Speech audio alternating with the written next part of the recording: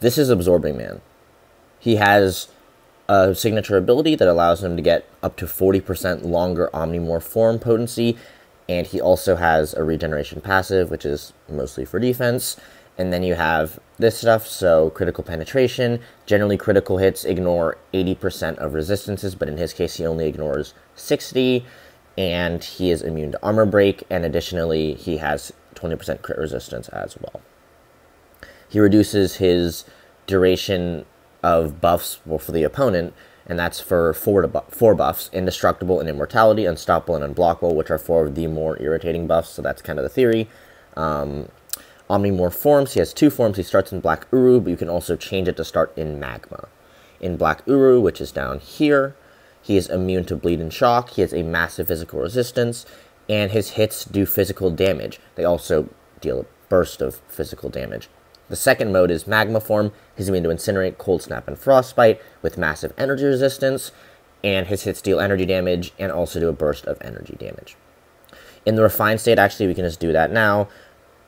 In the Special 1 Uru form, it's critical hits through block and also the damage through block. And then Special 2 Magma form is Incinerate passives. So pretty standard there. And all you need to know is you're mostly just trying to pause these forms. So when a buff expires, or as you can see when he is immune to a debuff, it pauses for 3 seconds. And you also get like an extra benefit if that is an armor break. I want to say it's 90. Yes, so when you are immune to an armor break, you gain 90 charges, and again, you also get the pause because he's immune to that debuff. Interrupting a basic attack, so that's a heavy, or an intercept, or a medium, intercept is a medium, but a heavy, a medium, even a stand-up, an intercept at the very beginning of the fight, it pauses for 6 seconds, and it stacks a potency. You're going to see people doing that a lot because that's how you gain a lot of your charges.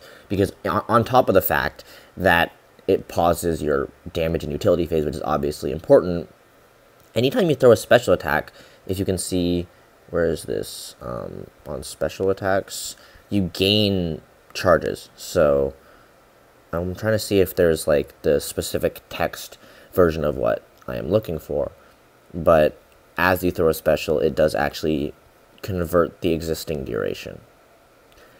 So for morph charges, when Absorbing Man refreshes or changes forms, he gains them equal to the percentage of his previous form's base duration. Base duration. So if you have Eye Bomb, which adds 3 seconds, and you have this other lovely Awakened ability, potentially Sigged, you could theoretically be getting over 150 morph charges per special if you're really, really on top of the pause. And the second thing that you can do is you can change from a heavy. And so chaining from a heavy, here we go. Chaining from a heavy allows you to get 30 morph charges, which is actually really helpful. It also makes the special attack crit a lot more. So if it's in stun the first hit, it's 1800 crit rate. Second one is 19,800 crit rate. And if you can chain from a special, that crit rate will be applied to the entire special.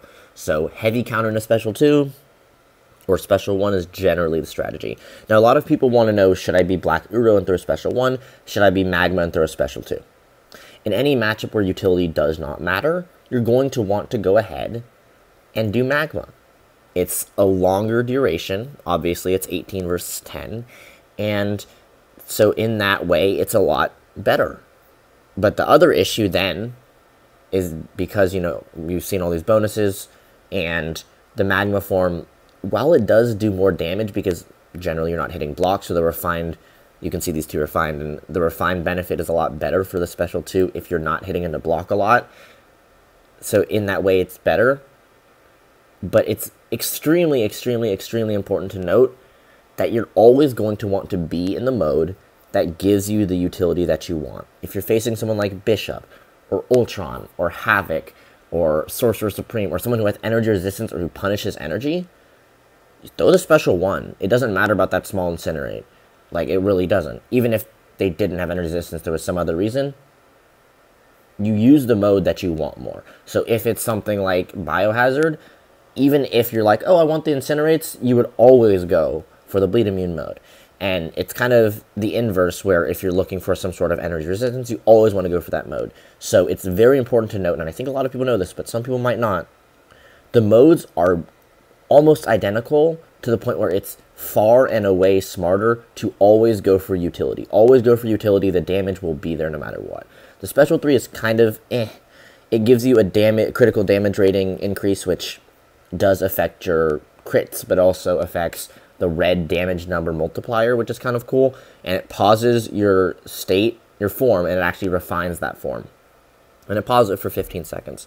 But the way you're really going to see a lot of people, including myself, refine stuff, is you're going to see this medium, light, medium combo. So performing a medium, light, medium combo with at least 150 morph charges, or a special at max charges, is going to give you a vulnerability passive of 2200. And if you do it at 600, which is the max, you're going to get 4 of those vulnerability. But, I mean, generally what you're going to want to do in a cheese matchup is just get to 150 from, like, immunities and whatnot, to armor break and or, like, buffs expiring, getting power, just throwing specials. So if you're throwing special 1, you start in Black Uru, you just throw that special, you're refined. And you want to be pausing and stuff. If you're throwing special 2, start in Magma, pause a bunch, throw that, you're going to be refined. And if somehow you get the refine before that, just refine immediately for the most part.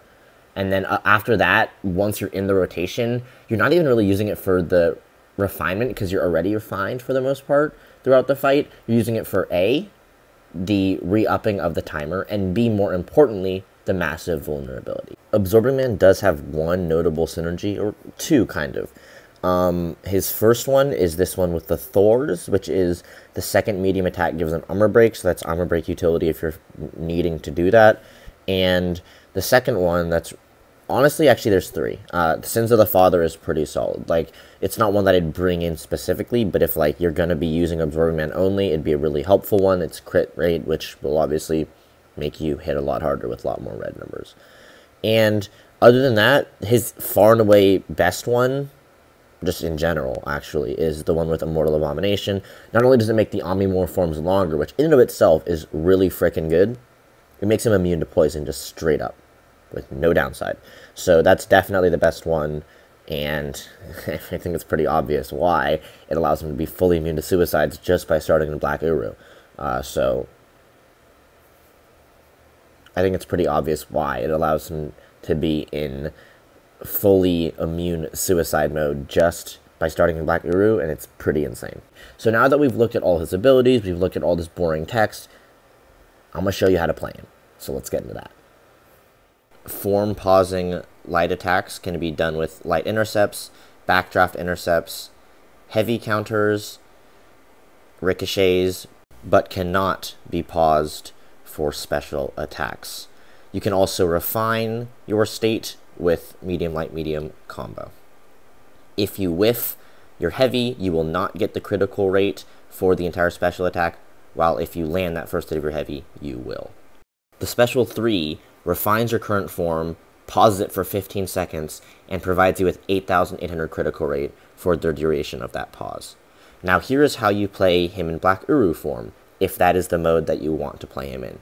So you can get pauses, because the more pause duration you can do, the more morph charges you will get when you convert, as mentioned previously. So I get some lights in, and then I want to get a special 1, so I heavy counter with the special 1, and now if I want a medium, light, medium, I can actually do that.